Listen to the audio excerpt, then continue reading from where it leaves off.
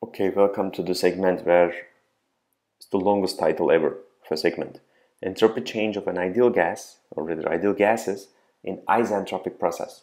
The big thing that I didn't really talk about so far is this guy, isentropic. I talked about isothermal, right? These are just process, how I go. Isothermal means temperature is constant, right? I have isobaric, I have isochoric, etc. All these polytropic, so we have these. But this is another isentropic, and it's not going to come to your surprise that this means that delta S is zero. Okay, the entropy doesn't change. I want to go back to the initial segment or two. So we talked about this plus S gen, the principle of entropy generation.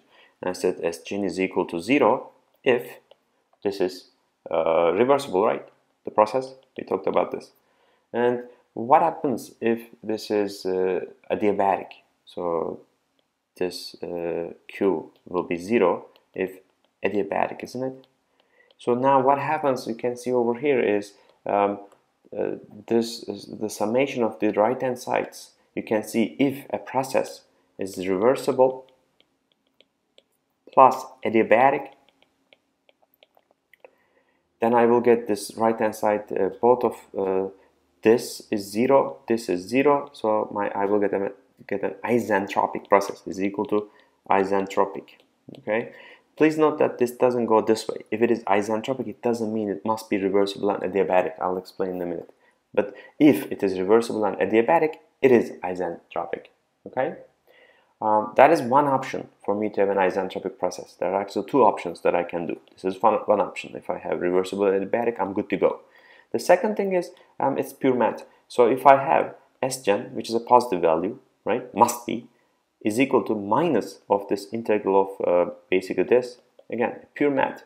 So if this is a negative of S gen, minus S gen plus S gen, so I can still get zero, okay? So the reason why I'm spending a particular segment on an isentropic process is that if I have a turbine as an example, the maximum work output that I can get from that particular turbine is for isentropic. You may recall this is very similar to the conversation we have in the previous module 6, where I talk about Carnot efficiency, right? So and we said that it has to be reversible, has the maximum efficiency of a heat engine, right? It's kind of like that, right?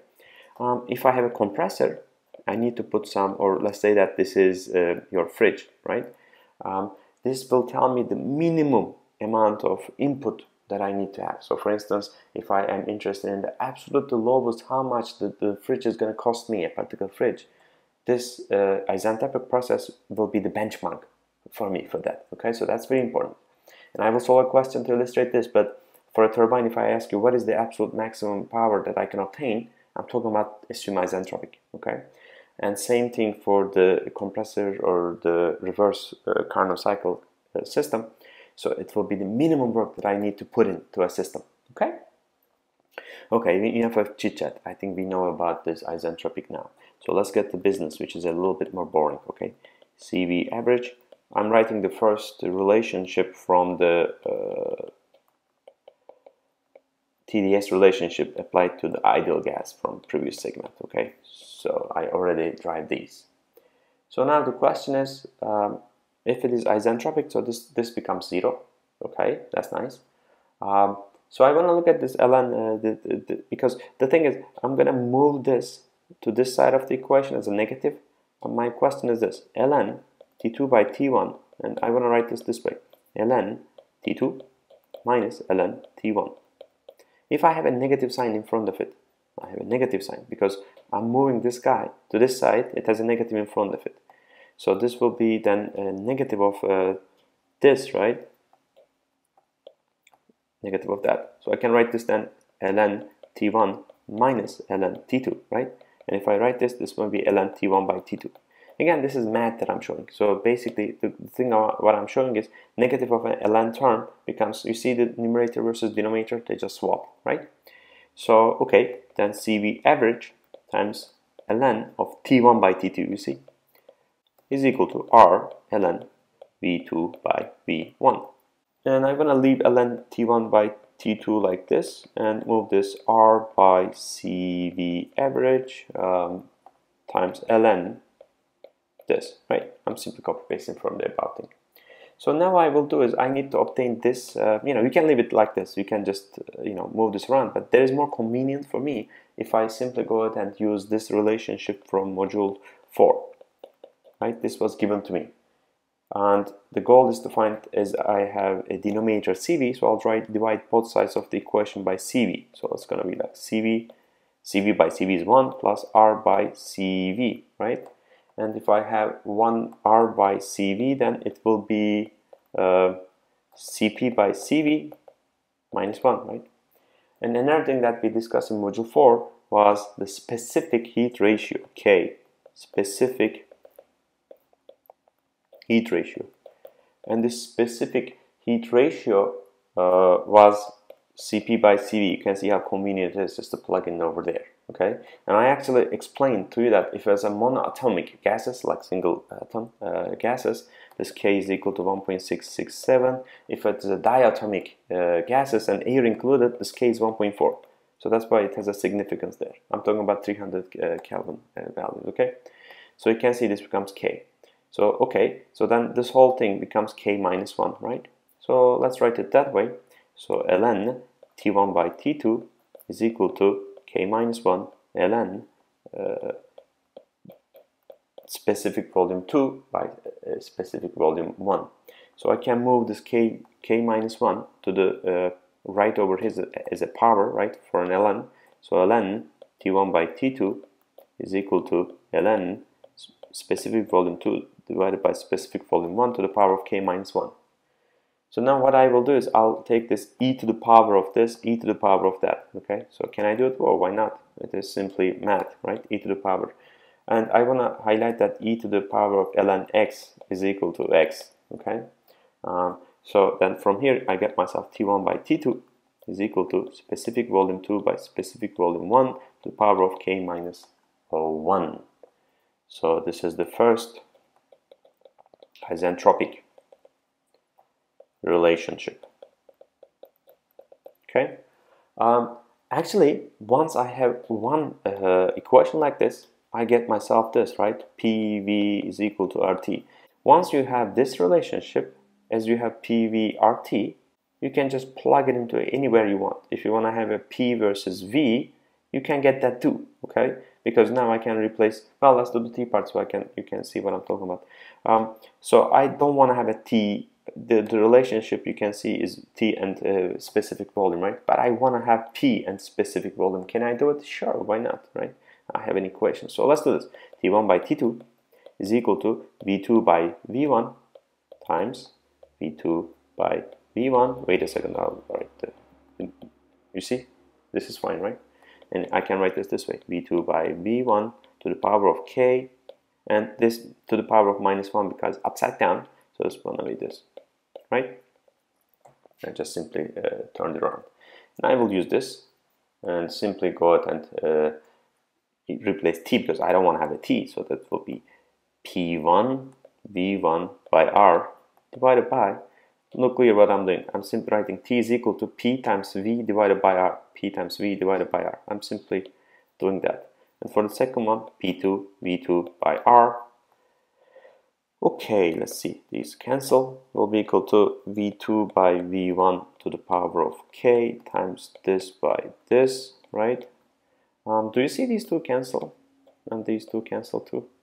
So what I get here is I get myself P1 by P2 is equal to this by specific volume ratio to the power of K. So this is your second isentropic relationship, obviously for ideal gases only, right?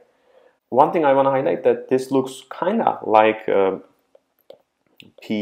to the power of K is equal to constant, isn't it? Look at this. P1 V1 to the power of K is equal to P2 V2 to the power of K. So do you remember that? This was a polytropic process. Okay. One thing I want to highlight is not every polytropic process is isentropic. Okay. So if it is isentropic, then this relationship can be said. It's not the other way around. If it's polytropic, it's not isentropic. Okay. And isentropic is very specific. In the polytropic, I said this power to the power of n. I had an n over here to the power of n. right? This n is general. I can have 1.1, 1.2, 1.3, 1.4, whatever. But if it coincides with this k is equal to Cp by Cv, where is it? Here, which is also 1.4 for instance, for air, then it is isentropic. Okay, so it is. Just want you to be aware of that. And I'm not gonna do it, but you can go ahead and play with these, and you can see, you see this. All you're doing is you use one of the isentropic relationship and you just replace whatever you need. Okay, and I'm gonna write it as an input to you. So T times V to the power of K minus 1 is constant in case you need it. Okay, and T P to the power 1 minus K by K is constant too. So in case you ever refer, these are the most common version, but in case you get this thrown at your way, so you still have them. Okay, in case you need them. Okay.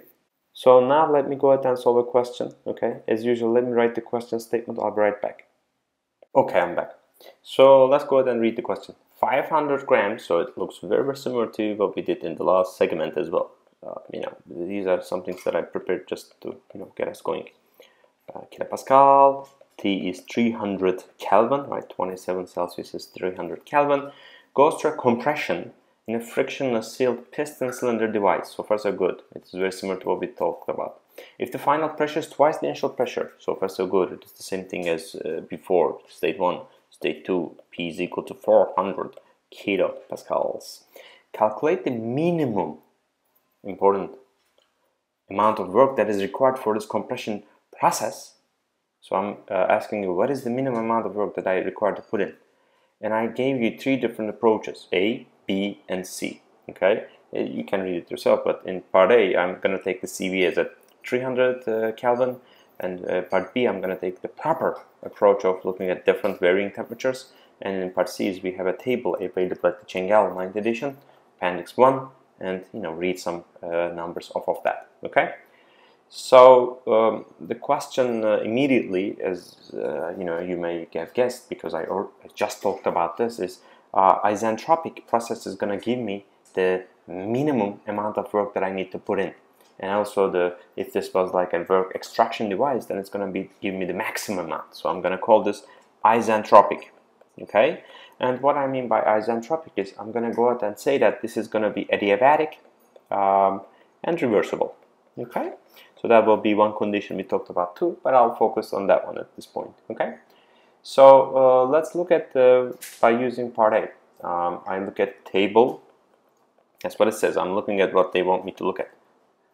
So T is equal to 300 Kelvin. So from there I will read my CV to be 0.718 kilojoule per kilogram Kelvin, and I also read K, you will see why in a minute, 1.4. Okay, it's listed over there. So now I go back to the earlier section of this particular segment where I want to get some information about my the temperature, because I know the second pressure you can see over here. P2 is known, P1 is known, but T2 is not known. And I derived an expression for you to use. T2 by T1 will be equal to P2 by P1 and to the power of K minus 1 divided by K, right? It is, right up here. Where is it? Here, right? But, I moved the P to the other side. So when I move this to the other side, there's a negative sign because K minus Y divided by K, right? Anyways, so then the only thing that I don't know over here is the T2. So I'm going to look at the 300 Kelvin. This P2 by P1 is 2, right? And I'm doubling it. And this K is 1.4, right? It's given in the table A1, or rather A2A, right? So this is 1.42. So the only unknown in this particular question is T2. And I calculate it, I get to 365.7 Kelvin. So the matter of the fact turned out to be that this temperature change is not huge, okay? If you look at the previous segment, for instance, I get this second temperature to be 600 Kelvin, right? And I'm already looking at things at 300 Kelvin, so it's not going to make a huge difference, in my opinion, A, B, or C. So A may be just okay for this particular case. So let's look at the first law. So U net minus W net. The reason why I'm writing is I'm asking about W net component, delta E. This is delta U, delta KE, delta PE, stationary system, so it becomes delta U. So it says adiabatic, so I'm assuming that isentropic is adiabatic, so no heat transfer. So from here you can see my minus W net, and I said that it's gonna to be in. So this is defined as out versus in. I'm not gonna repeat, but I discussed this already. So as this is in, this is gonna be W in, like this, okay? Because W out is 0, you know, like this. W is cancelled, so I get myself W in will be equal to M U2 minus U1. So now you would appreciate why I'm looking at different things. The first option is I look at this W in will be M CV, right? And I'm going to take it at 300. That's what the question tells me, T2 minus T1, okay?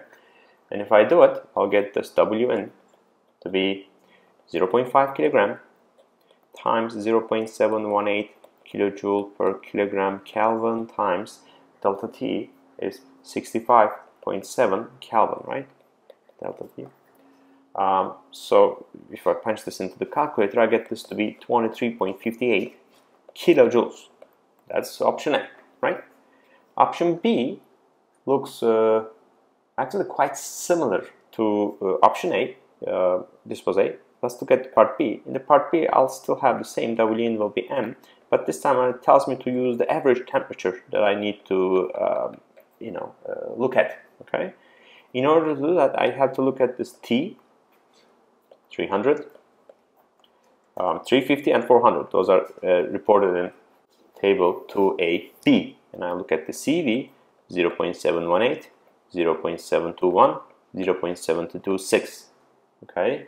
And the proper method of doing is you go and do an interpolation to get this particular temperature. This is T2, and I actually go and find the CV value. I'm not going to show the details, but I get 0.72257. So that will be my CV at 365.7 degrees. And I'm lucky in a sense that T at 300 is supplied to me. So Wn will be 0.5 kilograms, and CV average will be, let's write it over here, CV at 300 plus CV at 365.7 divided by 2. So I'll write that 0.718 plus 0.72257 divided by 2, right? That is the average, times T2 minus T1 will be T365 minus 300 Kelvin. Oh, I didn't, I hope you have seen it. This is 365.7 minus 300, so I took a shortcut over here. But anyways, when all said and done, I get my W in to be 23.66 kilojoules. Okay, so I'm looking at part A, I'm looking at part B. This is 23.58, this is 23.66. So you can see where I'm actually, the error is not that big at all. Okay, this is more accurate than this guy. But remember this, the T2, the temperatures that I'm working with is in the range of 365 to 300, okay? And the CV was given at 300, so I'm not really, ranging a lot from there, okay? Just want to highlight. Part C is actually the way that I personally do it. So I still write Wn is M U2 minus U1. So far so good. And now I'm going to go to revisit table A17. It's the ideal gas table, and that is basically as a temperature of, function of temperature. I gave the internal energies, so 300 is there because I'm going to need it, and I need 365.7, right? So I'm going to look at these three values. So that's 24.07, 257.24, 246.46, and this was, as you know, 365.7. I do some interpolation, and I get myself 261.355. Okay, that's what it becomes, and this unit is kilojoule per kilogram. You may remember this, we talked about this a lot, right? Okay, then I'm simply gonna use that Wn will be M 0.5 kilogram. U2 is, I'm looking at it, 265.355 minus the T at, or rather the U at T is equal to 300 Kelvin is 214.07, and when I multiply this, I get myself 23.64 kilojoules. Okay, the same comment stays over here. So actually the most appropriate one is this one. This, as you can see, pretty much spot on. This is a slight error, but not a big deal because of the temperatures that we're dealing with. Okay? Alright, that's gonna do it for me. Thank you for watching this segment and me solving this particular question. Have a great day. Bye-bye.